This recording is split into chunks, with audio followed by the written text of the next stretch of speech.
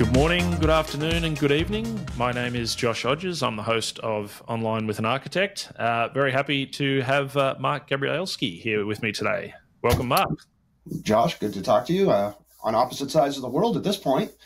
Absolutely. So a couple of weeks ago, we were in person at VM Explore, and now we're the opposite side of the globe. So how things change so quickly. Yeah. So how's everything going with the end-to-end? I mean, you guys made some good announcements. You got a lot of partnerships started, and I'm looking forward to that too. I just talked to my COO, and we're going to start pushing through and having those discussions ourselves to get partnered with y'all at the end-to-end. Absolutely. No, it's been great. Obviously, at Explore, on theCUBE, we announced the alliance with ComDivision. Great team at ComDivision, I've known for a long time, and lots of interest. I thought there might be some pushback or something like that, but actually all positive. So that's really nice.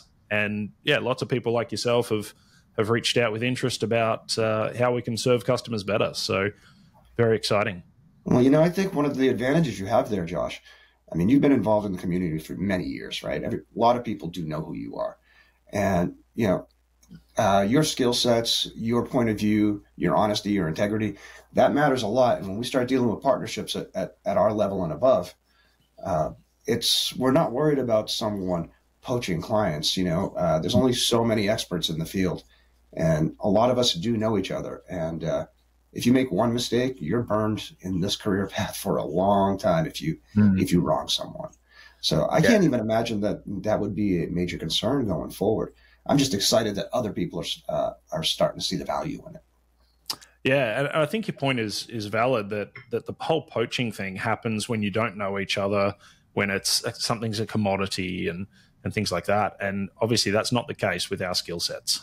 So we haven't even done your introductions yet. That you're one of the early VCDXs. You're the Michael Jordan VCDX, number 23. Which Michael Jordan?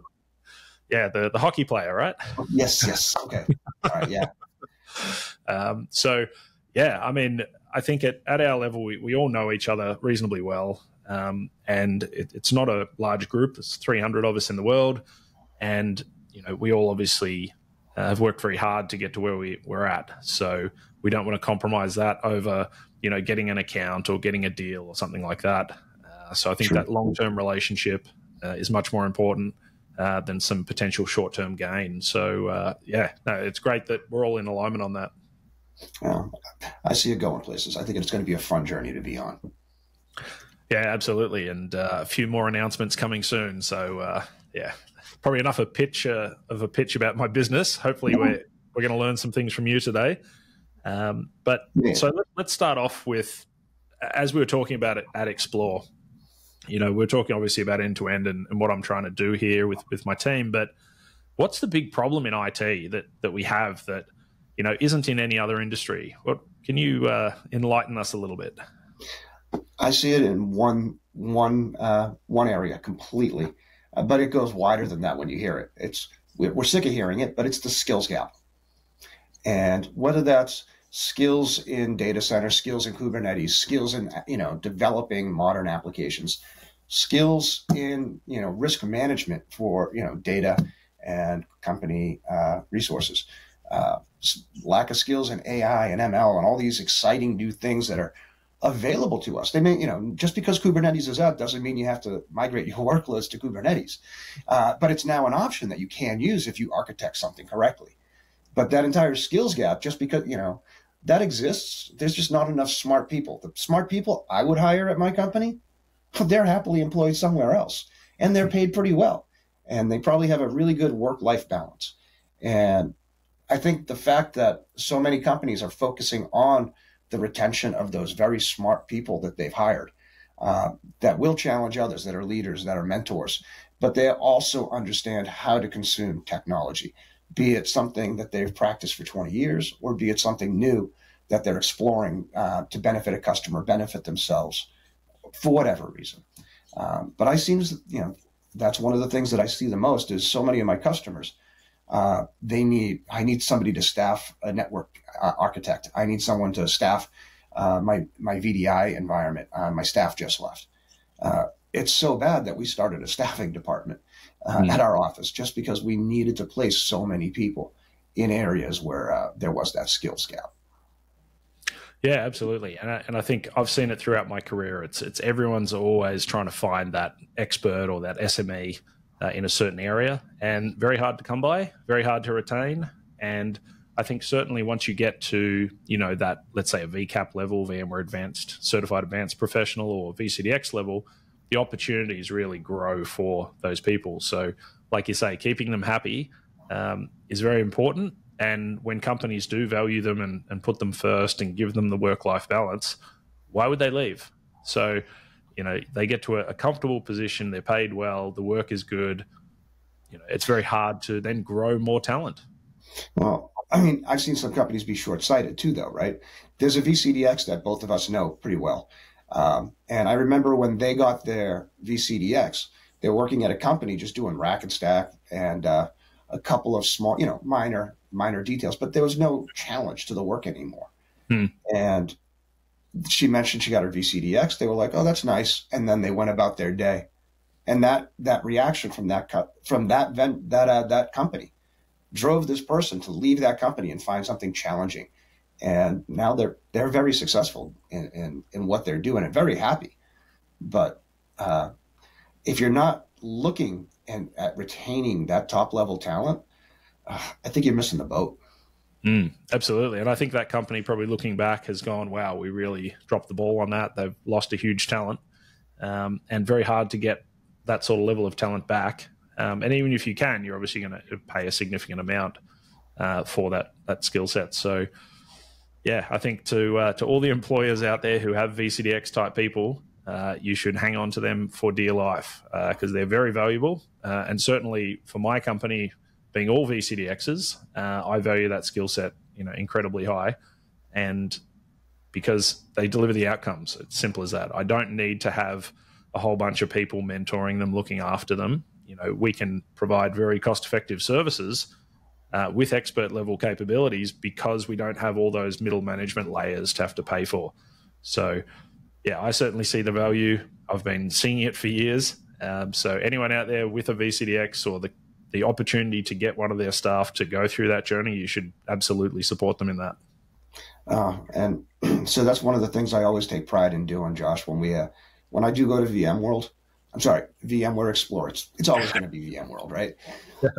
Excuse me. But at VMware Explore, we do the VCDX workshop in person, where you get everybody together. A lot of VCDXs just show up to provide assistance to whoever's leading the workshop. It's been what Chris Muchler's been doing it for the past 2-3 years, online and in person. So you'll see the community constantly gives back. There's mentors, and if you really are serious about taking on an expert level certification, there's plenty of help for you all in today's day and age. Yeah, absolutely. I think, back in the day when you did the certification, you probably couldn't spell the acronym. When I went through it, it wasn't much better. But now, for sure, there's a lot of resources, a lot of people willing to help. So yeah, no excuse. Any architects out there that want to grow their career, it's a pretty simple and well-proven plan. Go through that journey. It'll take as long as it takes, but at the end of that, you'll certainly be in a position to elevate your career. Yeah. Plus, it's a good learning experience, right? I mean, there was so much I learned doing it. So you brought up that I was one of the early VCDXs, and I was lucky to get in the program, just a stroke of luck. But it required taking, the VCAP exams, but they didn't exist at the time. So they were beta VCAP exams. God, this was on version 3 of vSphere, and they were terrible. I mean, they were buggy. They didn't really actually measure the things that they were looking for. So we helped polish that. And that's how I stayed involved in the VMware certification program too. But with the VCDX, when I went through their program, there's a blueprint that you can still download today that kind of talks about what you need to deliver, what kind of documentation you need, the validation plan, what you need for operations, the whole shebang. And it was like a 10, 20-page document, irregardless of length. That was the only help I had back then. I had to try and figure out what I had to create. anyone going through it today, I think, has it so much easier. There's just so much help, so much guidance, so much reference material on what you need to bring to the table and how you can put it all together. I think right now, if my investment in time when I did that program was a couple of 100 hours, I think now, putting that documentation together might be 100 hours for someone, the whole thing from scratch. So yeah, 100 hours sounds like a lot, but really that's like 2 weeks of work. It's not that much. It's not that much, especially for the learning experience. Excuse me. And also what it gets you at the end of that, which is what you don't know, and then you can get better. So that's what I always say to people. It's very hard to learn what you don't know. It's an unknown situation. But when you go through this program, you very quickly find out, I don't really know how to justify that decision. I'm not quite sure how that technology works, or how does that map to the business. You find that out and you go, oh, wow, I'm going to do some research. So it's a cheat sheet for getting better, in my opinion. Let's turn the tides on you. What was the one thing that you really took away from that process, right? I mean, a lot of folks only know you as the expert already, right? But you had to learn a lot of this stuff too at some point. Yeah, I mean, what I found was, when I was putting together my documentation, which I'd done that style of documentation for a little while before I submitted, but what I found was I really wanted to make my design decisions bulletproof. I wanted to make it so that that document could be handed to someone like yourself, and I wouldn't have to explain it. You would go, okay, cool, I can see what Josh has done here. Yep, I either agree or not, but at least I know why Josh has done what he's done. And so I went through and was making all the justifications and the alternatives and all this stuff. And I realized, I don't really know many alternatives. I know this one pretty well, and I maybe know another one, but that's it. So my depth of knowledge wasn't really there. So now when I make a decision, if I haven't thought of 2 other alternatives, I feel like I haven't considered it, sufficiently well. So just going through, understanding that I didn't have enough depth to, make sure this was the right decision. And then when I document it, it just teaches you what you don't know. So just filling out the architectural decision table that I've published on my blog many years ago teaches you a lot. And you don't have to have someone standing there asking you questions. You just fill it out, and you very quickly get to a point where you don't know what to write. And that's what you got to learn. Yeah. Oh, that's cool, because, that kind of mimics one of the things I took away as well. How to put these documents together, how to justify and actually articulate my decisions as I was going through these processes, these architectures. Even the one that I did my design on, a simple thing, back then it was just a couple of products, right? It was vCenter, ESX, and Site Recovery Manager had just come out.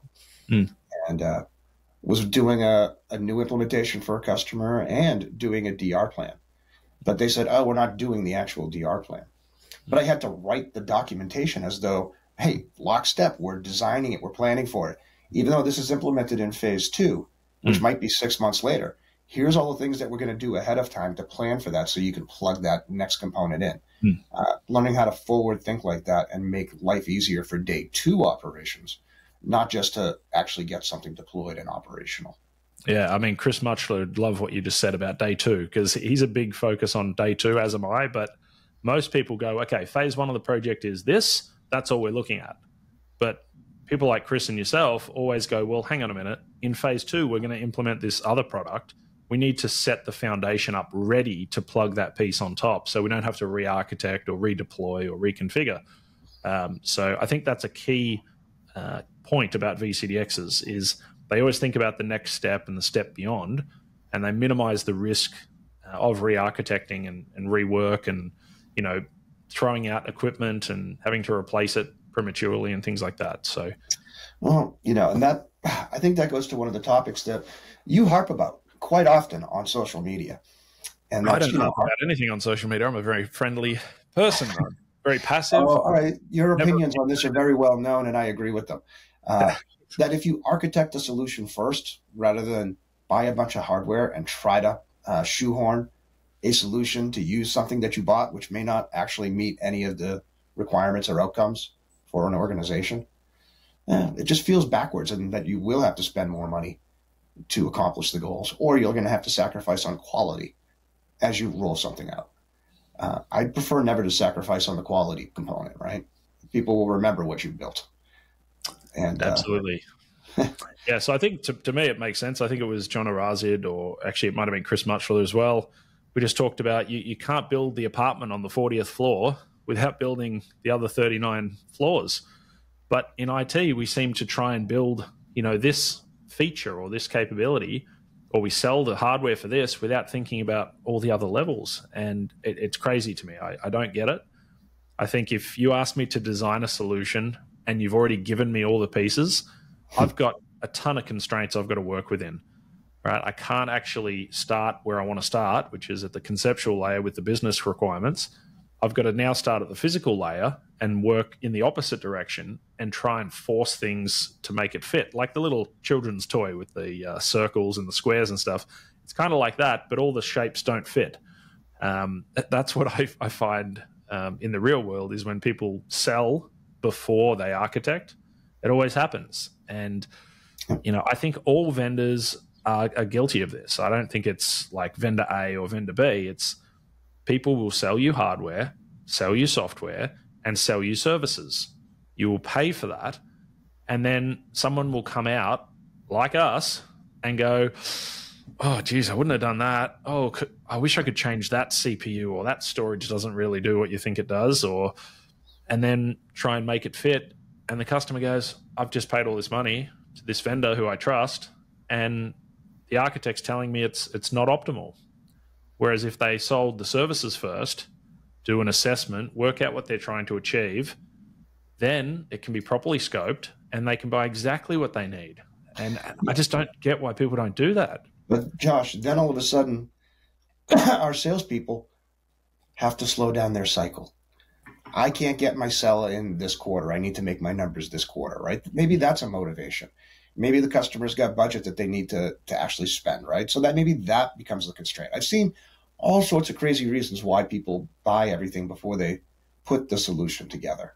And you know what? I'm even okay with doing, not that it's optimal, right? I prefer to do a proper architecture and design document, capturing things and making design decisions about why I chose to do X, Y, and Z, and then offering alternatives to mitigate risks or other approaches to solving one of the problems that we addressed through risk constraints, and that was our design decision point. But I'll even be happy if somebody's willing to do part of that, even if they don't invest in a whole documentation set. I'd rather sit down and architect and capture in a one-pager, even though it's not a proper architecture document, just to capture what the business outcomes are. Because if you don't know what you're trying to achieve and you can't agree on that, then you're never going to hit, a success criteria. Yeah, absolutely. And I was actually having a chat with a good partner of mine from years ago, just the other day. And I said, look, I don't want to just give you a ballpark. Here's what it's going to cost to design and implement, because we don't really know what we're designing and implementing yet. I'd love to come in, do a current state assessment, work out what you're trying to do and where you're starting from, and go from there. And they're like, oh yeah, that makes sense. Like they're not getting a purchase order for hardware today. They're delaying that until the architecture is done. And, they're really happy with that. So it's not like customers and partners are not willing to change. It's just someone needs to stand up and say, all right, we need to look at this first. And we don't need to delay the sales cycle very long. We can do it quite quickly. And like you say as well, a current state assessment or a design does not have to be weeks, months, years worth of work. It can be a very short express version for a small customer. But as long as you go through the phases, you can accelerate those phases. You don't have to write 200-page document for a 3-node cluster necessarily, right? So, I mean, you could, but nobody wants to read that. Yeah, nobody wants to read it, but it's also oftentimes unnecessary. So, a lot of the stuff we do, certainly I'm sure you've done the same in the past. A lot of your decisions are reusable. You've seen customers use a certain technology or product for the same use case 50 times. Cool. You're very confident it's going to be used in that way. You're just going to double check everything before you go ahead and implement in that way.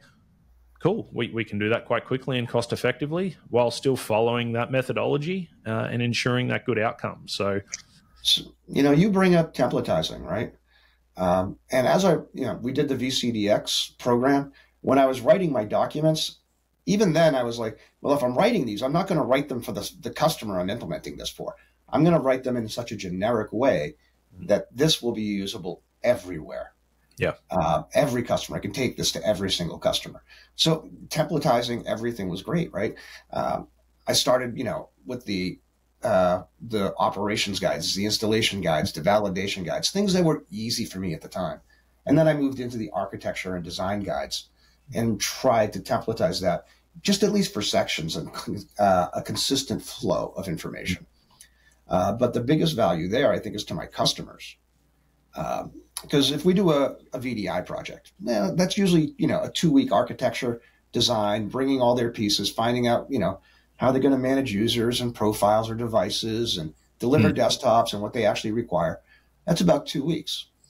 And they say, oh, well, don't you have this template? Why are you charging me 2 weeks? Shouldn't that be like a couple of days because you know all this already? Well, no, it's actually the other way around. It would be like 4 or 6 weeks if I had to write all of this from scratch for you.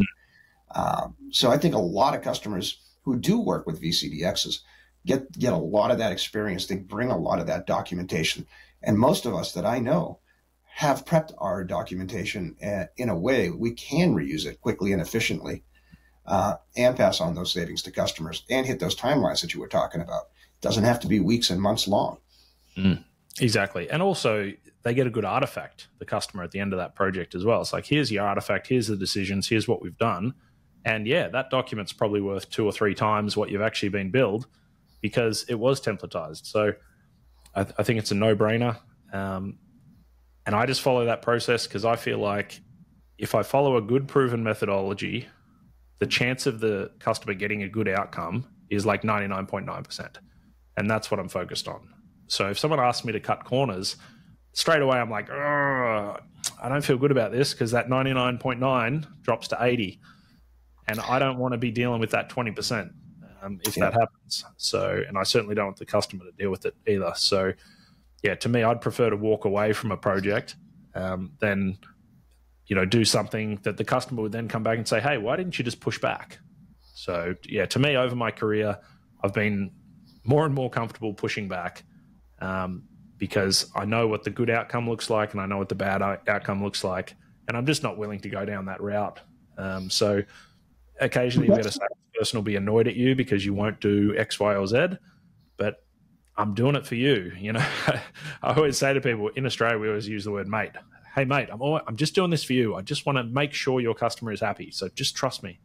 Right? And, sometimes it's like, oh, we'll find someone else. Okay, find someone else. But I'm here to help when it goes wrong, by the way. I just don't want to be the person who makes it go wrong. And it'll be twice as expensive when it goes wrong. At least. Yeah, it's way cheaper to do it right the first time, which is why I always like to design first. It's a better outcome and it's cheaper. There's a quote. I wish I could remember who said it, right? But and I don't even know if it's somebody famous, but it's stuck with me. And that's, if you don't have the time to do it right in the first place, how are you ever going to find time to clean it up after? Yeah, that's a good one. I've heard that before. I'm not sure who said it either, but it's whoever said it. Kudos. Thank you very much. It's so true. Yeah.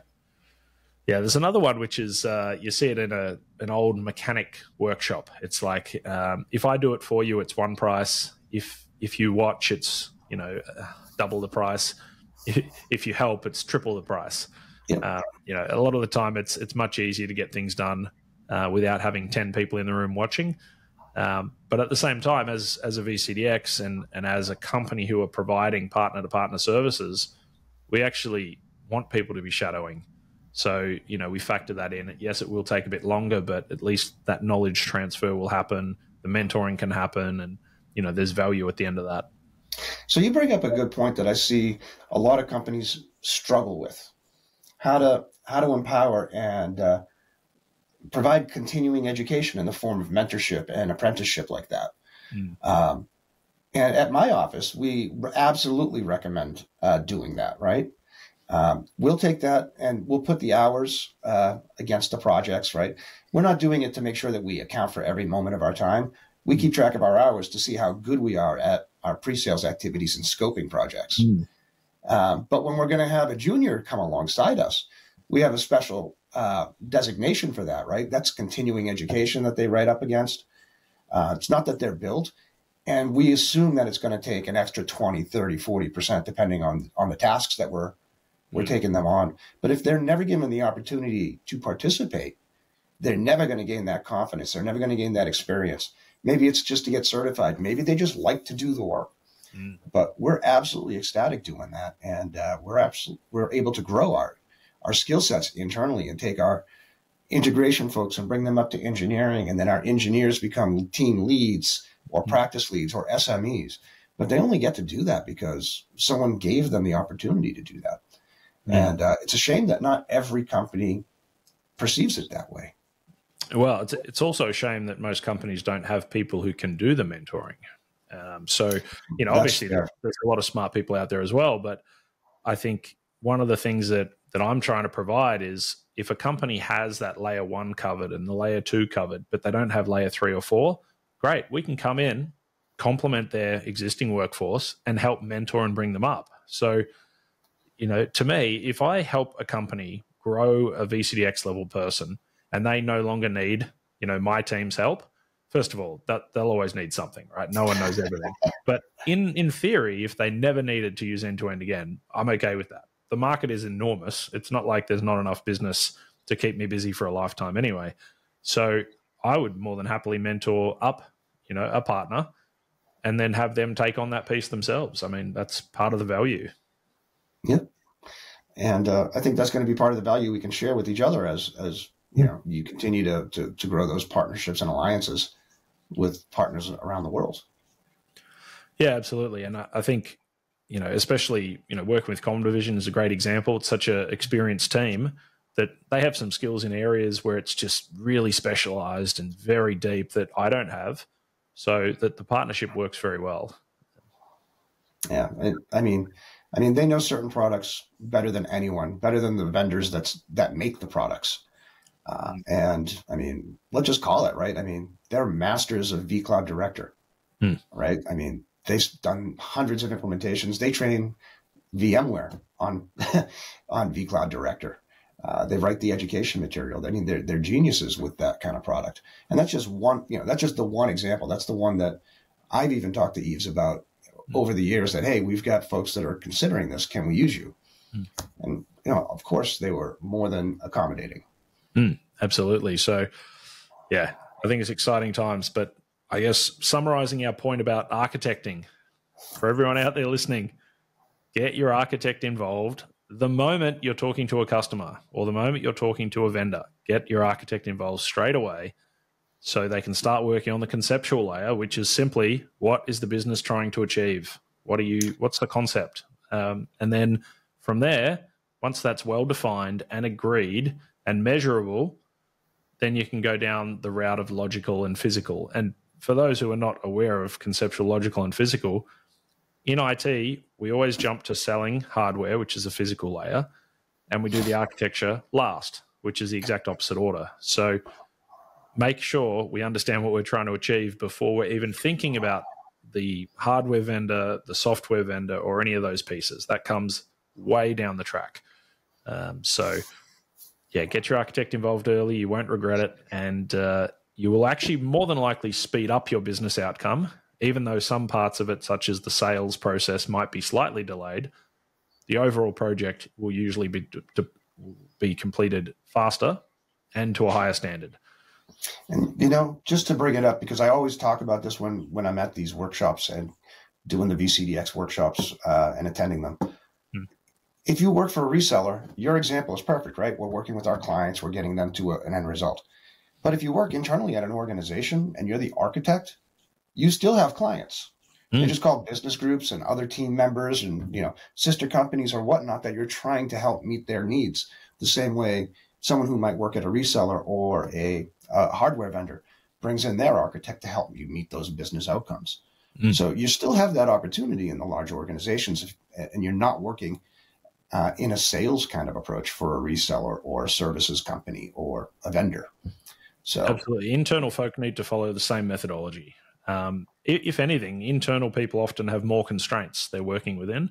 So following a methodology to ensure they don't make a mistake that they potentially can't afford to recover from becomes even more important. So, I use this example on theCUBE. In Australia, our average customer size is significantly smaller than the average US customer.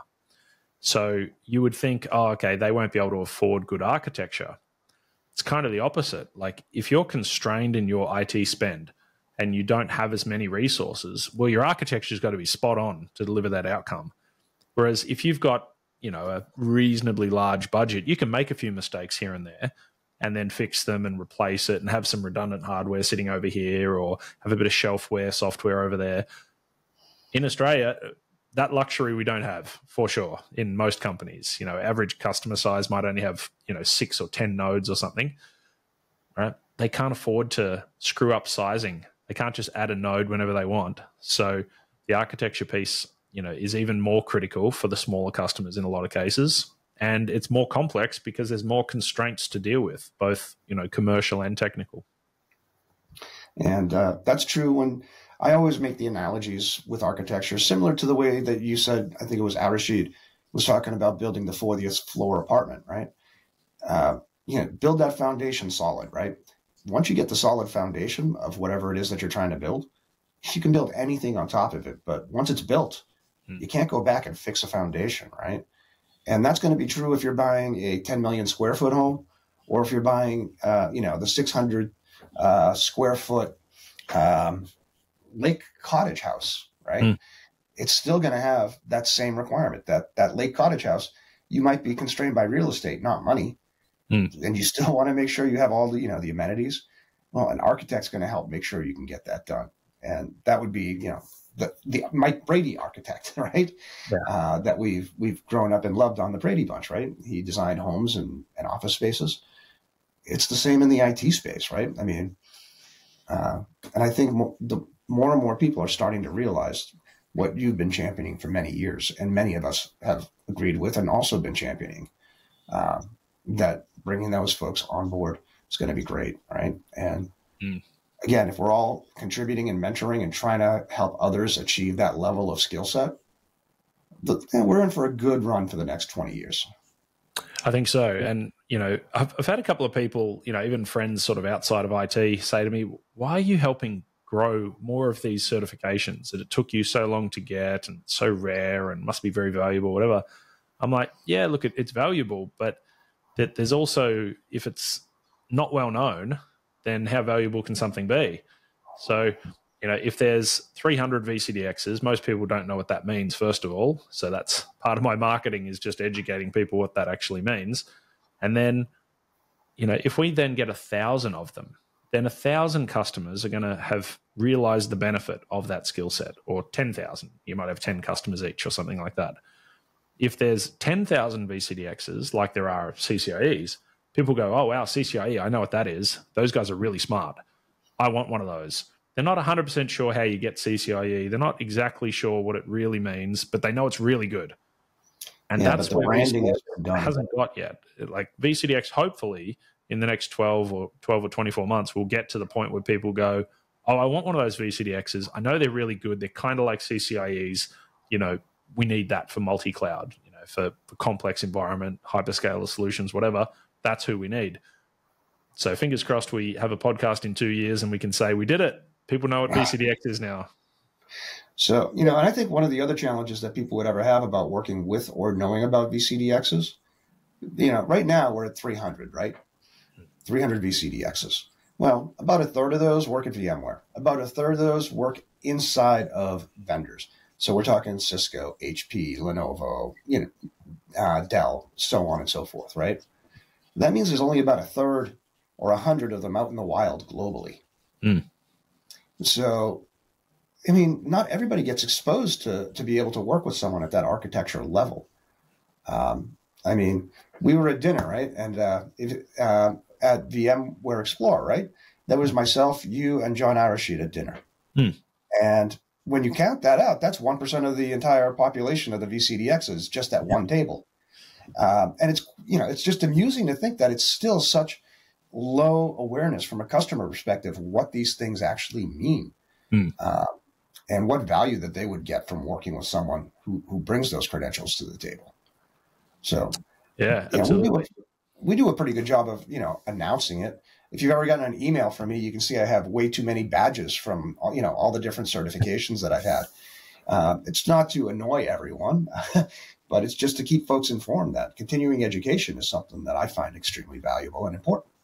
And it is, absolutely. So I think, one thing I was speaking with the local VMware team here in Australia about was, the fact that over the years, even though, my focus areas changed and varied over the years, still learning, regardless of what the topic was, is something I always focused on. So, whether it was updating a VCP or it was doing a VCAP or it was doing another vendor certification, I was always focused on raising my own bar.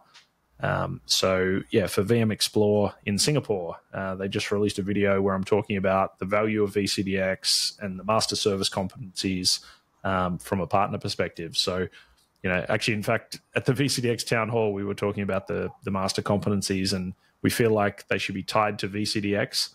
Because that's the level that partners really should be aspiring to, and that's the gap in the market. In fact, if you didn't see it, Keith Townsend and I also caught up and did a bit of a video talking about that gap, and really talking about the gap, like we said in the town hall, is the VCAP level. Like, we're not even talking about VCDX being the gap. There's not enough VCAP people, let alone getting enough candidates for VCDX. So, I think that's the main bottleneck. Well, that's a continuing education challenge, right? The exams are not free, right? So, they're not tremendously expensive. In US, I think it's US dollars, it's $200 for a VMware certified professional or the VCP exam. But that's not, most people can get over that barrier. The barrier they can't get over is the $4,000 class that's required to get to be allowed to sit for that first exam.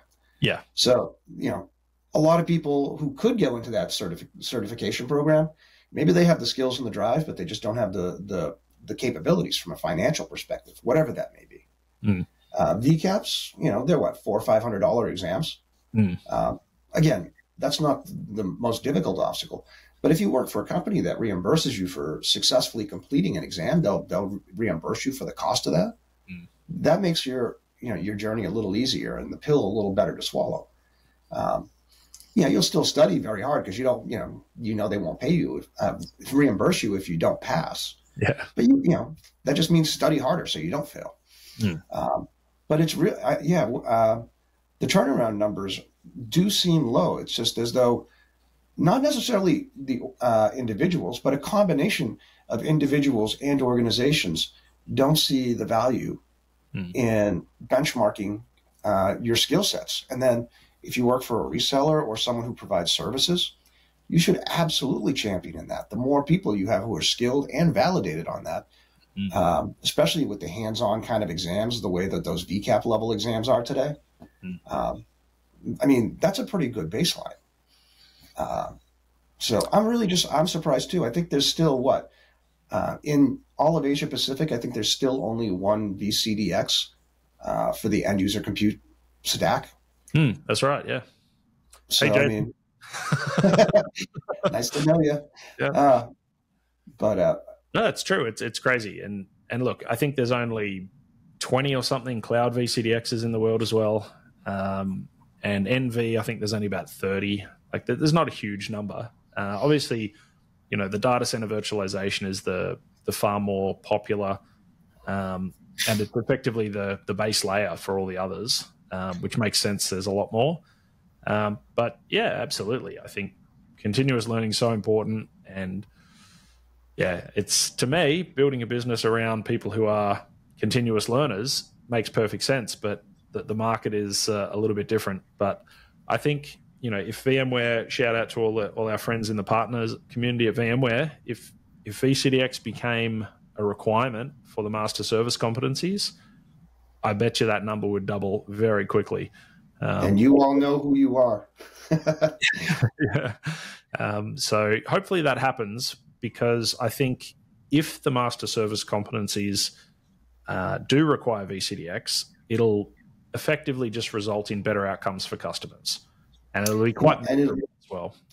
And it will drive partners and service organizations into achieving that certification. Right now, they may not see that there's a value from the software company. All of a sudden, this premier whatever partner level and a master service competency, which gains you visibility to even customers you don't have already, or gains additional faith and trust from customers you already work with. I mean, I think that that's very appropriate. And when we started talking about that at VMware Explore, it was received really well by the community sitting there at the VCDX town hall. It resonated well. Hopefully we'll start to see something like that to help drive those levels of certifications, because I know a lot of smart individuals. Some I work with, some are customers, some are peers. A lot of them, even the clients that I start to see, they have some really amazing skill sets, and they've never gone through and done a certification. They just learn on the job for the job, and I mean, they're phenomenal at it. But I would love to see them go out and just get certified, just to go ahead and have the company that they work for validate that they're employing good people that they can trust with this, with the outcomes that they're looking for. Yeah, absolutely. And I think the more value, we as VCDXs and VMware can put on that VCDX, the more people will go for it. And I think, ComDivision obviously is a great example of this. So they have 2 VCDXs, which is already, amazing to have 2. They probably have half a dozen people who are already operating at above a VCDX level. They've been doing it for a long time. They follow the same methodologies and approach, but they haven't gone and got the certification simply because they already have the master service competencies. So shout out, ComDivision and the alliance with End-to-End have all 8 master service competencies.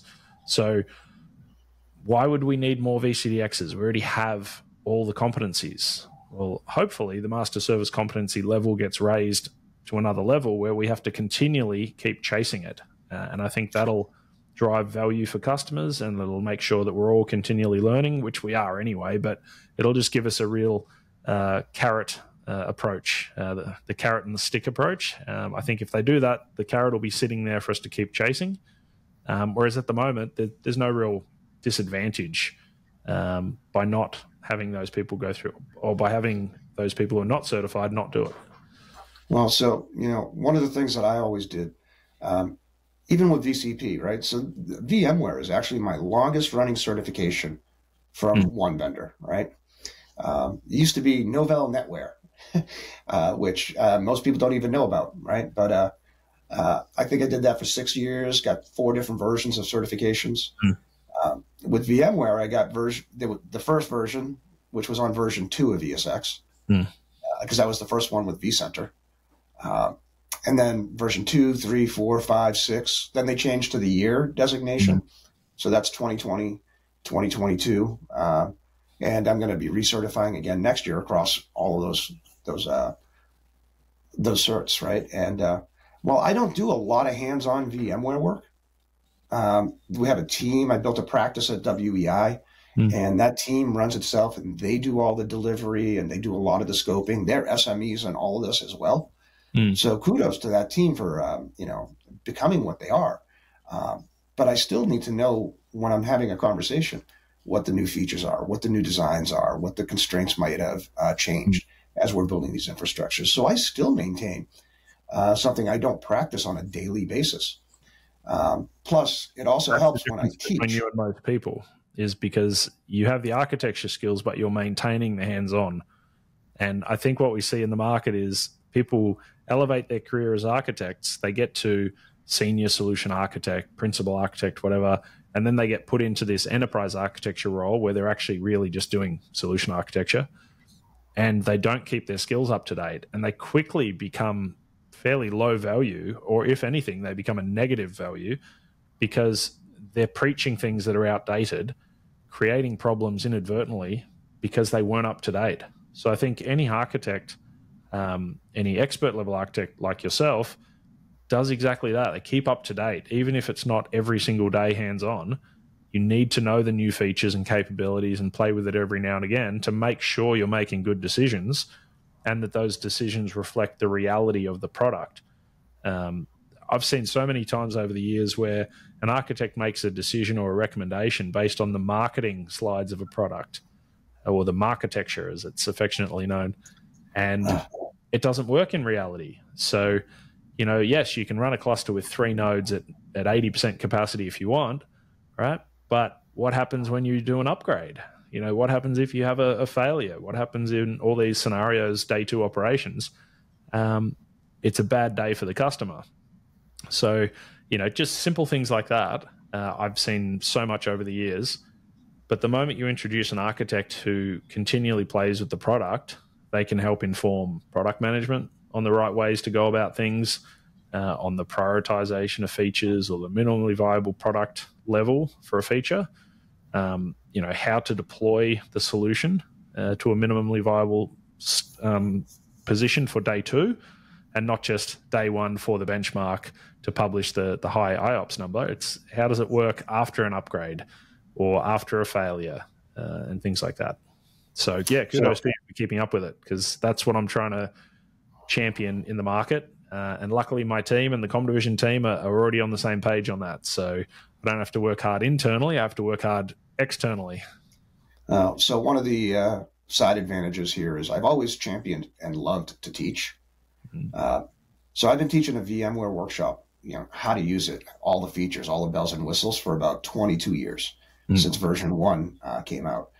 And I still teach that today. And if I wasn't constantly, so the way I actually absorb all the new material, I'll read the entire set of documentation for the new version release. Boring, I know, right? But I make an outline of everything that's just net new. Right? That might, I might take 4,000 pages down to 30 pages of notes, whatever it is. And then I'll inject that into my course.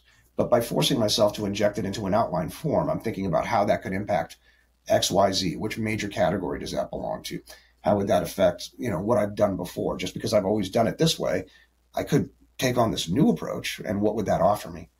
And then having to articulate that and teach that 6-8 times a year to a group of, 10, 20 students. That's a lot of fun, right? Because when you see their eyes light up, and I think that's why so many of us do give back to the community. It's because when you see the spark of life come into someone's eyes when they understand something that they've been struggling to grasp, be it a concept or a technology or even passing an exam, that brings a lot of joy to a lot of folks. Yeah, it really does, for sure. Like, I remember mentoring a lot of VCDX candidates, and, the first time everyone wants to do a mock panel, and I'm like, cool, let's do a mock panel. Let's find out where your baseline is.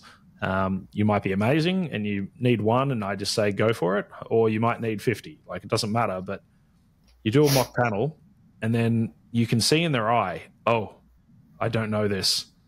And then you see in the subsequent mock panels, after they've done a bit more preparation and they've understood the methodologies a bit better, you see the confidence come out of the person. And, when they're asked a question, they get excited to answer the question, as opposed to, am I going to get this right type situations. So, yeah, I really enjoy that. And seeing someone progress from, not really being able to justify what they're doing and talk to it confidently to being very confident, answering questions quickly and concisely, it's fantastic. Yeah, well, it's taking someone through their journey.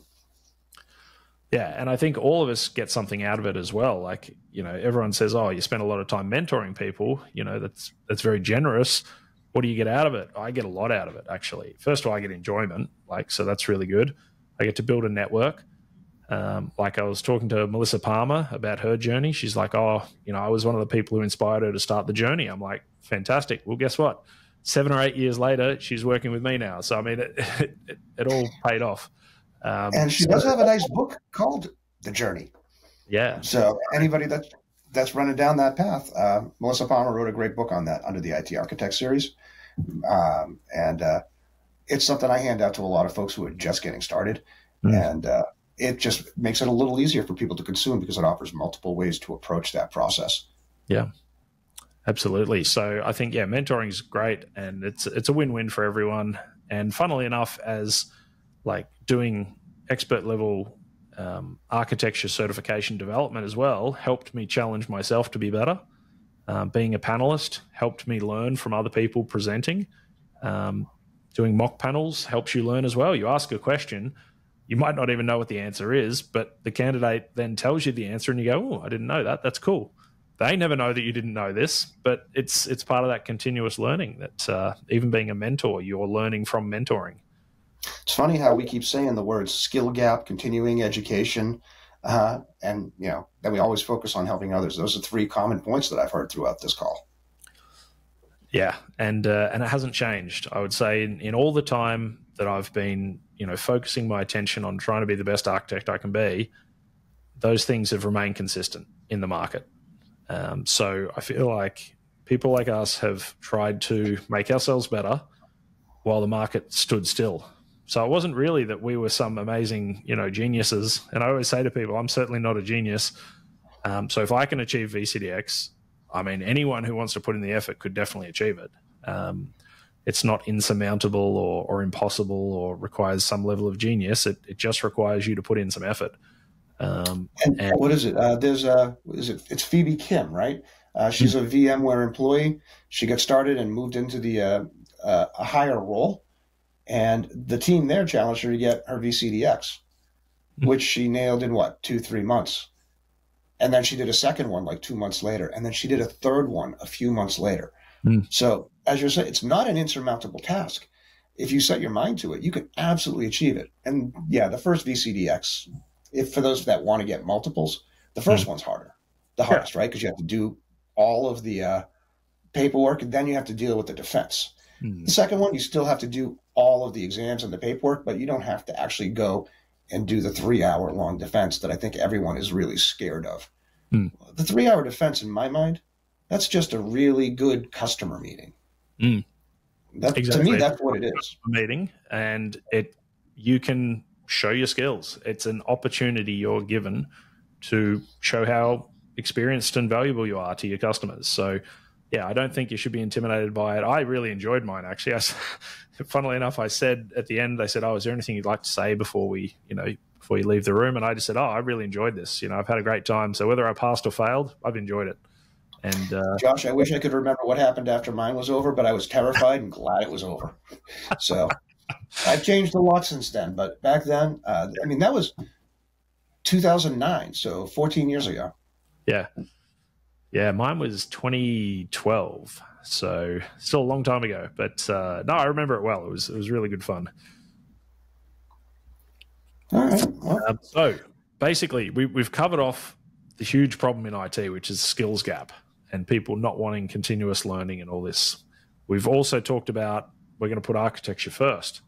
We're not going to wait till we've bought stuff and we're implementing it before we design. So we're always going to architect first. So we've also touched on partner to partner. So this is something that obviously my business is focused on, and we're talking about how we can help each other. Let's maybe jump into that a bit further. Sure. Why would a partner like WEI, who are very well established, very well known, have a great reputation, why would you want to potentially partner with someone else? All right. Well, why would we want to do it is because, Josh, you and I understand what this is about. I understand what you're bringing to the table. You understand what we bring to the table, WEI brings to the table, and we can benefit and share skill sets. Just because you have, I think you said 4 VCDXs right now on staff, does not mean they know everything, right? That's just not the way it works. In my organization, I'm really good with the VMware side, the Nutanix side. I can do VDI. I can do network virtualization to some level. But you know what? We have 2 other people in the organization who are masters of the network virtualization. They've really mastered the VDI side of the world. But we brought in folks that do AWS, right? They're building that practice the same way we built the virtualization practice and extending out that division of our company. We brought in the Azure people, and we're extending that out. And then we still have this giant network team. And you know what? Networking has always been this, mystery group to most of us, right? It's the network guy's fault, right? It's always some firewall rule. Well, that might be a joke, and it might be true sometimes, right? But we have a 35-person high-end, networking team that draws and designs and implements gear on, projects there go on the term of years. So maybe on the networking side, we just don't have the bandwidth, right? Most of our guys have their schedules committed for, 60 to 180 days. And the project scopes are showing them booked out for 3 years. So Yeah, we're always going to need some help, right? Wouldn't it be great if I needed that high-end network resource that I could go to a partner that I have a good relationship with, that I can trust, that can that can come in knowingly, hey, we're going to be very honest with our customers. We always tell them when we have a partner that we're working with, and we always tell them why. Hey, I'm good with VMware on AWS or Nutanix on Azure or in AWS, but maybe I have a quick skills gap. But if I had to implement VMware on Google Cloud, right? The GC VE right now. Maybe it's just because we haven't had time to focus on that particular skill set. So I think the reason that I have no problem considering partnerships with other partners that we can trust, we have a good relationship. We're not, as we discussed earlier, we're not worried about someone poaching a customer or a deal or whatever, an employee. We have those good relationships. We can trust each other, and we all hold ourselves to a high level of quality for work. We want to make sure the customer gets the best experience. Yeah. And we're going to design and scope and plan for the right amount of time to accomplish the right business outcomes. But just because we can plan and do all of that doesn't mean we can deliver every single thing. And I'm sure there are skills that, you and your team will look to others, right? I'd be surprised if you were all masters of VMware Cloud, vCloud Director, right? That might be something you could lean on that comm division group for, right? Absolutely. And this is the thing, right? When I was speaking to Eve about our alliance, it makes perfect sense that at the expert level, I can't be an expert in, all 4 VCDX tracks, for example. Even if I could achieve all 4, right, I might focus on, desktop this year and cloud the next year and network the next year. By the time I've got through network, maybe my desktop skills have dropped off a little bit, even though I might still be certified. It doesn't make sense to try and boil the ocean as an individual or as a company. So, yeah, absolutely. Comm Division are vCloud Director experts for sure. I'm a VCDX in cloud, and for sure their team knows more about vCloud Director than I do. Right? They do it day in, day out with large service providers, right? And it makes sense. You use that team for the speciality that they have, and they'll use my team for the speciality, and we'll deliver a consistent outcome. So that's the whole and that point. helps us. Yeah, that'll help us get over that skills gap initially. But in order for us to do that, since you and I have a rapport, we already have something called trust. I don't know what it's like in Australia, but in corporate America, you talk a lot to lawyers.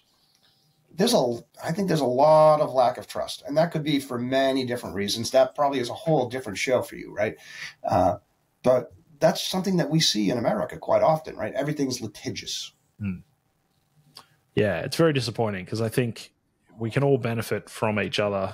And yeah, the whole litigious nature of the world, obviously the US has sort of led that revolution a little bit, but it's, it seems ridiculous to me that we're handcuffing each other from getting better with litigation. But it is what it is. But the thing you mentioned, trust, we have the trust, we know each other a long time, our values are very well aligned, and it makes sense to work with people who you trust and your values align.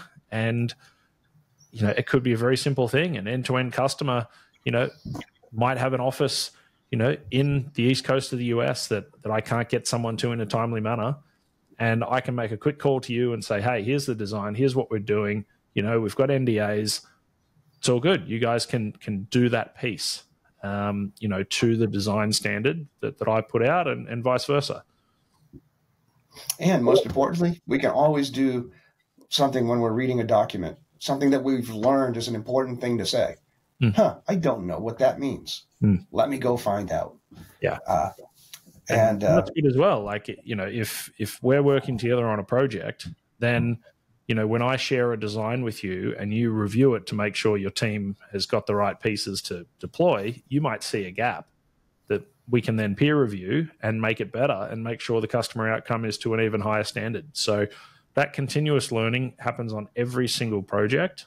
And for, I don't know any VCDX who thinks they know everything and that thinks that their design's perfect.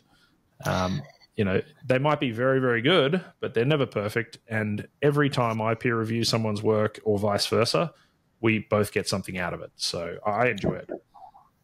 Yeah, that's how I learned snapshots are not backups. Oh, what? No, Hang on, what? Snapshots are. When did this come out? I hadn't heard about this.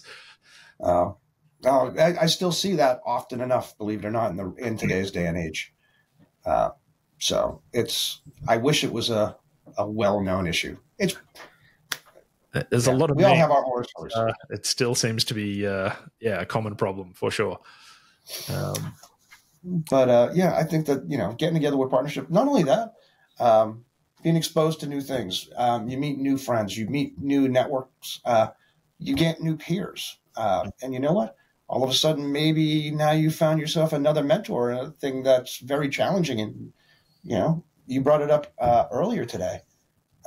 Maybe you'd be willing to mentor, a customer or your partners, so that they could take on those skill sets. Like you said, there's plenty of work, right? If we start building that better network, it seems that most of us at the higher level certified levels, at the higher enterprise architects levels, there's a greater percentage of us willing to mentor individuals and help them empower and better themselves. Yeah, definitely. Because I think we've identified that there is a skills gap. And even if we doubled, tripled, quadrupled the number of VCDXs in the world, we're still going to be very, very busy for a very long time. And we're still going to be very valuable. If anything, we're going to be more valuable as that level of VCDXs increases. So, I'm not in the slightest bit worried. As a company who have a focus on having VCDXs, if the number doubled tomorrow, I'd be very happy. So, hopefully we can help Carl Childs grow the program and, get a lot more of us. It'll happen. It'll happen soon, I hope. I'm just excited that there seem to be. Did you attend the? I can't remember, the VCDX workshop this year had so many more people than I expected who are actively participating in the discussions versus just one or two individuals. So that got me really excited to see who my new potential hires are going to be. Yeah, absolutely. I think anyone who's attempting to go on that VCDX journey is already an attractive proposition for an employer because they have that continuous learning methodology that they're following. They're trying to challenge themselves. And straight away, to me, that's an attractive quality for an employee. Someone who's willing to take on a challenge, something that is difficult and that does take time, for a long or a medium-term goal. Just to give people a timeline, even though I've been doing VMware work for a long time at this point, from when I sat my VCP4 exam to when I received the email that I'd passed the defense for VCDX4, that was 9 months. And James Worth, one of my team, and I said, we want to do this. We want to get VCDX4, the last defense is in Toronto. Let's do it. So we gave ourselves that deadline. We had to do our VCP, our VCAPs, get our designs ready, and then submit. And we both successfully achieved that in 9 months. So if someone has got VMware expertise and they haven't done any of their exams, or even they've only done some, it doesn't have to take you 2 years or 4 years. I mean, we put in a lot of time, don't get me wrong, right? It wasn't an insignificant investment in time, but the duration, was only 9 months. So I was lucky I was also working on a suitable project at the time. Like there was some timing that helped out, but, I would say if you set your target of being a VCDX in 12 or 18 months time, that's a very achievable timeline, even if everything doesn't fall into place. And that's not that far away. Like if you're looking at getting a promotion or, moving into, a new job or starting something for yourself, 18 months is pretty close. So, there's not really a reason not to take it on. And if you end up stopping at the double VCAP level, you're already at the top 2% of skills in the market. And double VCAP's a very valuable position to be in with that VCIX badge that you get for it. There's no failing if you end up not submitting your design for the defense for some reason. You're a VCIX. Awesome. That's fantastic. If you don't meet your timelines, there's always going to be another defense. Yep. Not everyone hits every goal that they've set for themselves the first time out. So. Yeah, absolutely. So just keep at it. It's a never ending journey. You get your VCDX, and all you've really learned is how much you don't know. So it's fun. So actually, that brings us to we've already covered off some of it, but I wanted to hear about your VCDX journey in a bit more depth, because as an early VCDX, you mentioned it was very difficult and there wasn't a lot of information. So we've sort of talked about the past. What about the present and the future of your VCDX journey, which is obviously ongoing? Well, I can start with the past. That's easy, right? I mean, so I was a professional acronym collector, right?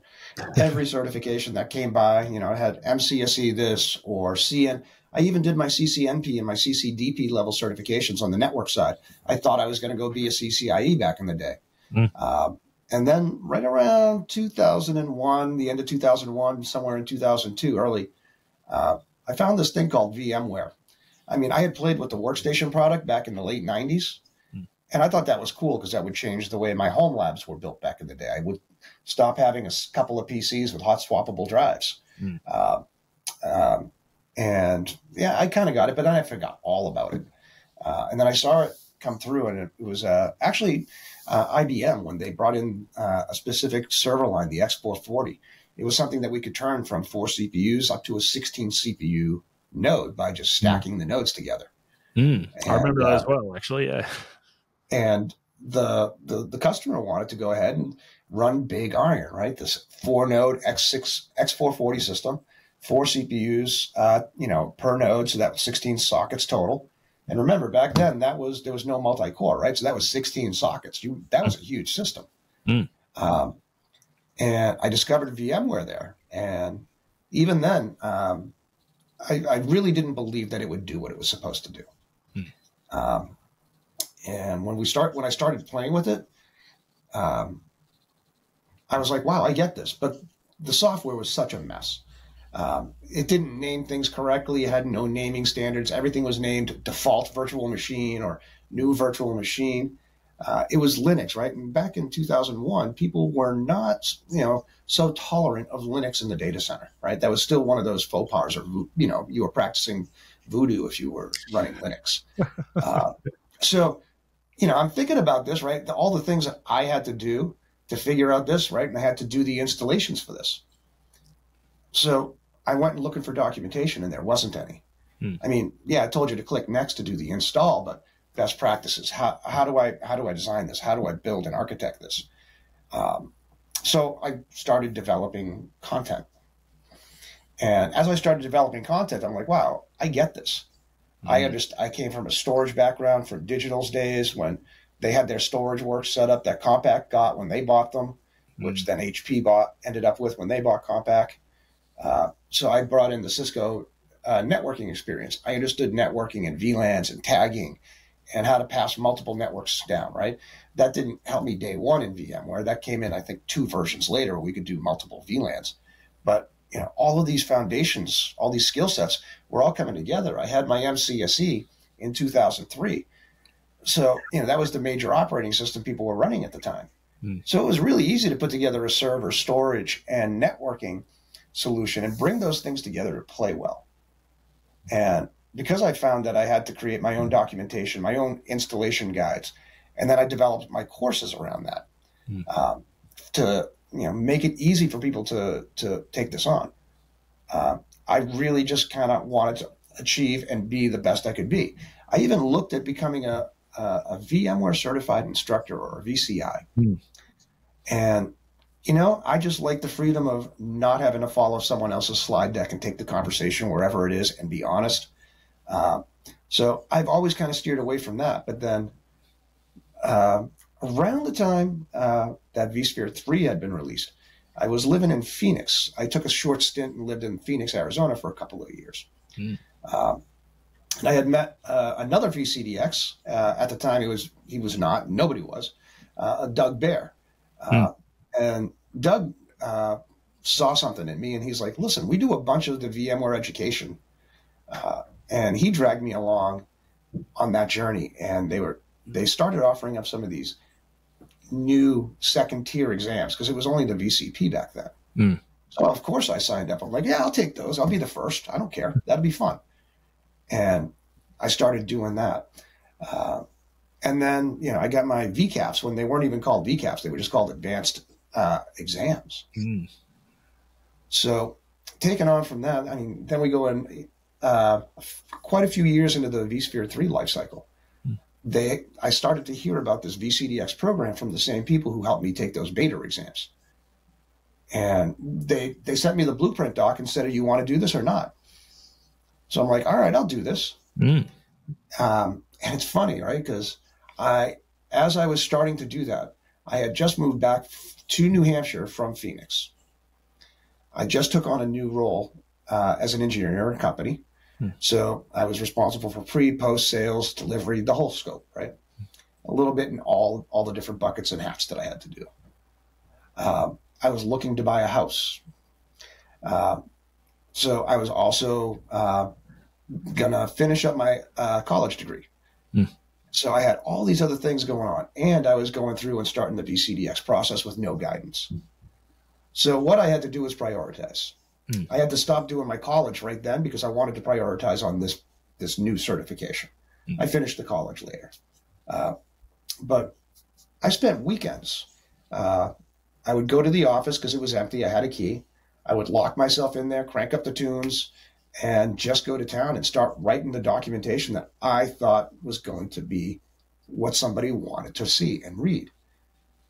And that was absolutely terrifying because there was no one to look up to. The community that exists today did not exist the way it does. You would only get to see people if you went to a VMUG meeting. And even VMUGs were just taking on some life of their own, right? We had a really good community in New England. It was 2,000, 2,400 strong that would attend these events. And that was really cool. But if you're the smartest guy in the room and you have no one to look up to, you kind of feel lost. And I felt like that throughout the entire process, just because we didn't have the tools we have today to reach out and make connections. So inside, I was absolutely in turmoil, doubting myself, questioning myself at every step and turn. And I think that doubting yourself probably led you to put in more effort and make sure that the standard of your documents were higher. And I think that's a key takeaway from my VCDX journey as well, is I wasn't sure what was required. So I just went one level higher than I thought was required. And then I would reread it and I would go, maybe I want to make it a little bit better. And it just keeps raising your bar. So it's just a challenge to make yourself better and make your document set better. And now I find doing architecture reasonably easy, actually. I don't find it terribly challenging because it's not an emotional thing. It's not a stress situation. It's simply I'm following a methodology that I know works really well, making decisions, challenging those with myself, and then coming out with something that, again, I'm not emotionally connected to. If I give you a design and you say, Josh, this is terrible, you've forgotten 3 things, I'll be like, oh, thank you. That's great. Let me fix that. Like, you're not insulted. Yeah. You're happy we caught that before it went out. So I think that's a really important takeaway. But sorry to interrupt. I just wanted to highlight that point because I think it's so important. It's huge. But so, yeah, I was struggling and going through that. And for me, this is the first time I had written a document of this size and scope. I mean, before that, Microsoft Word, well, you write a letter and off it goes. So that brings up a good point. Take an advanced course in Word and learn how to use Word and captions and figures and tables and build tables of contents and use styles to make your documentation life much easier. If you don't know what I'm talking about, you'll start to appreciate it as you go through it. There's enough free tutorials and whatnot, but I think that will make your life a lot easier, especially when you're dealing with a document greater than 4 pages. Yeah, great. Anyway, so doing the actual defense, it was hysterical. It was the week of VMworld, 2009 in San Francisco. And on, it was Thursday was going to be my testing day. So I set up the VCP exam in the morning, and then I had an afternoon VCDX defense. And at the time, it was a 3-hour session. And I went in and I sat my VCP 4 exam back then, and I failed. I failed bad. And, it had been out for like 6 months. I had written my VCDX against the vSphere 4 content because I asked specifically, and I was allowed to do that. So I was really surprised that I failed, and it didn't really lead me to a lot of hope to pass the VCDX if I can't even pass the most basic VCP exam the same day. But I did. I sat down. I did the exam, just like your experience, right? It took months to get to this point, right? I'm sitting there, and I go and I do my defense. I was actually really petrified. But once I figured out they were just smart customers asking me smart questions in a presentation meeting, it just felt like work to me. So I went right into work mode. I was completely relaxed after a couple of seconds, drawing on a whiteboard, having a good old time. But I think the advantage, every candidate that goes through it now, usually you get an answer back the next week that you've passed or failed the defense. Back then, it was months, and I had to keep emailing the certification team because there was no process, right? Technically, there's still no certification tracker for VCDX when you talk about partners and their levels with VMware. VCDX isn't even an option anywhere on there.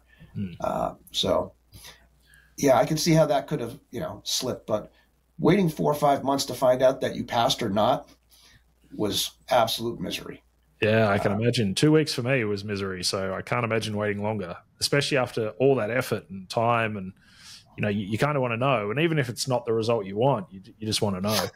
But I will tell you, the customer design that I used, when I actually handed it to them, I was so confident that I have everything articulated because it was a real customer. It was a real project. They wanted to do things that were new and shiny and attractive. From that perspective, right? And I kind of steered them back because I'm like, just because it's cool doesn't mean we should implement it, right? Just because it's a brand new thing. What value is it bringing to the objectives that you laid out? And I was able to have that conversation immediately, even before I found out whether I passed or failed, because I produced all this content and thought through everything that I was, going to present as an architected design that the customer was going to go ahead and follow. So I saw immediate results from it just because I had to do something like create the paperwork for the project I was working on. And you said you were working on the project for yours, right? Yeah, I had the exact same experience. I just thought, wow, I'm working on this project. It was perfect timing. And I'm just like, cool, I'm going to make sure this is, goes well beyond what I would normally do. And yeah, it was fantastic. So yeah, you might have a certain amount of hours to do the design. And I just put in extra effort out of hours and, working with James, and it was fantastic. So it just made it so much easier when I'm presenting that back internally. I was working for IBM at the time. So when I was presenting these things to the IBM team, everyone's like, oh, wow, you've gone into a lot of detail here. I'm like, well, yeah. And I wasn't telling everyone else I was using it for VCDX. It was just, well, I'm trying to do my best here. And yeah, it was definitely well received and very easy to present back. So as far as, what's the benefit of the VCDX program, even if no one knows what it means, you become so much better as an architect, so much more confident in your abilities. And, when you present back, you know what you're talking about. So it's I'll add one more thing. Some people perceive it as a boys' club. Well, that's been shattered, right? There's so many women in the VCDX club now. That's shattered. But, the thing that, the gist that it made was that it was a group of people that would help each other out at any point in time.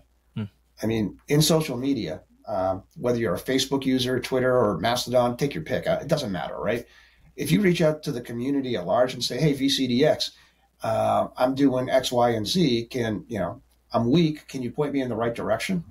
It's amazing how the community, only 300 strong, everyone has an area of expertise, and being able to ask and get an answer from a community across the globe. I mean, that's amazing. And it's a benefit that, isn't even tangible. I mean, how do you get access to that kind of brain power? And again, we talked about this word already, Josh, trust, right? If you get any of the VCDXs that are out there, once you know what it takes to get there, if they tell you something, you're pretty confident that they're leading you down the right path. Yeah, because they understand how to say, I don't know. Let me find out, right? So I don't know is not a scary word in IT. Not for me at all. I say it all the time. And every time I say it, I learn something. So to me, it's almost a good thing. I want to be in a meeting where I don't know something so I can find out. But you actually reminded me of an episode of, I can't remember what it was called, but Craig Waters used to be at Nutanix.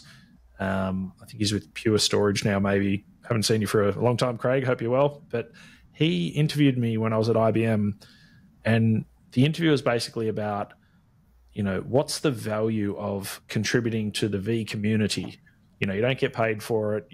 There's very little recognition and blah, blah, blah.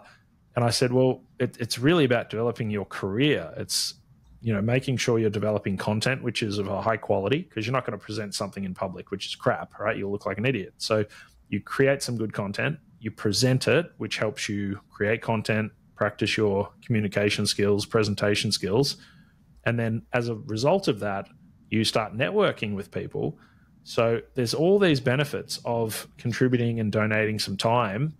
That the comment I said to Craig, and I'll find the video and I'll share it, but it was something along the lines of, I think to be successful in, especially at an expert level, you have to do that. It's not like it's optional and it's a nice thing to do. You'll fall behind if you don't do those things. Because working in isolation, you don't get that broad experience. Like you and I would never have met if I just, kept in my little bubble and, and never contributed anything to the community. We would have never met. We'd never have built a friendship and trust and all that stuff that is now benefiting both our companies and our customers.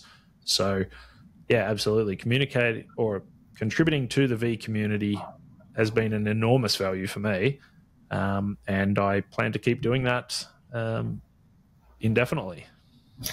So do I. I've gotten a lot of help out there. There was a gentleman named Chris Harney that used to run the VMUG in Boston, New England, sorry.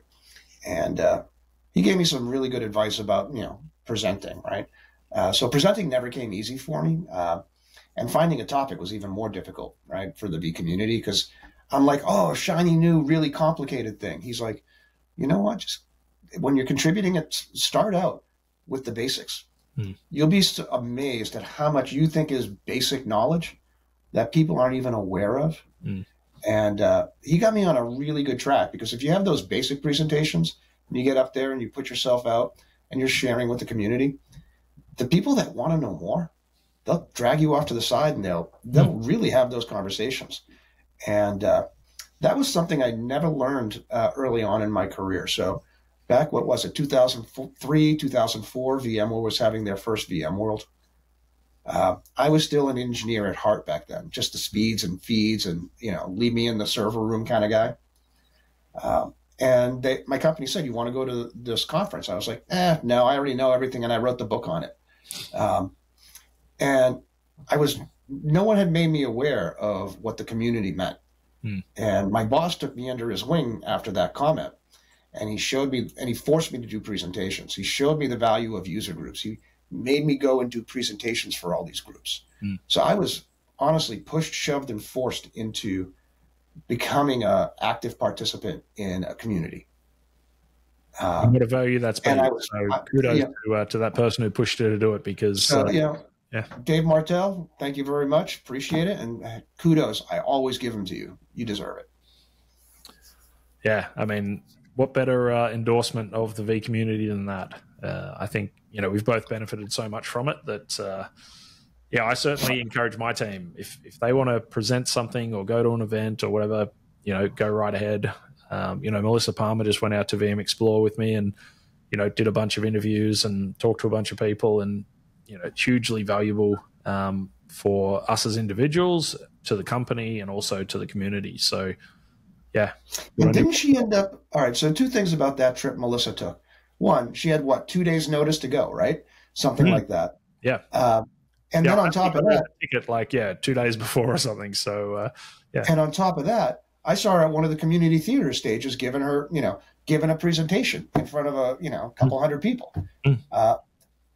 I think that's another thing that, the VCDX skill set and going through that program, There's no fear in her about jumping up in front of an audience and talking about a topic that she had maybe a day to prep for that level of presentation. But it's kind of expected. And she's actually, we've got a podcast episode coming out very soon, or it'll be out by the time this is released, but hour and a half talking about ransomware. And I'm just sitting back going, oh, I've learned some stuff on this. This is good. You know, I won't hint too much that I'm so dumb I didn't know half that stuff. But, you know, it was just listening to her speak, you know, on ransomware and all the different things she does, you know, it's fantastic. So huge learning experience. Yeah, with basically no preparation as well. So, yeah, very lucky to have her in the team. Awesome. Well, Josh, I think I'm running your clock up here. I hope we're doing well. Oh, you got anything else? Do we want to touch on anything else? I thought I heard you run through a list. I think we hit everything. We did. We actually nailed the list. I think it's been a very easy conversation, as it always is with good friends. So, look, if there's anything else you want to talk about, I'll sit here all day talking to smart people. I always learn something. But yeah, I really time. We'll do another episode at some point, right? 45 minutes. If we break this up into 2 sessions, a 2-parter. That's going to give people a lot to chew on, right? Let's come back and let's get back together and we'll rehash some topics. Let's figure out what we're doing moving forward. And hey, if anybody out there has things that they want to hear talked about, I suggest filling Josh's inbox with spam and suggestions. Spam me for sure. I'll definitely get some smart guests on and we'll hear from them. And I'll just sit here and learn with the rest of us. But yeah, I think maybe we could do an episode on a partner-to-partner piece of work and a case study that we've done together. I think that'd be a really fun one to do.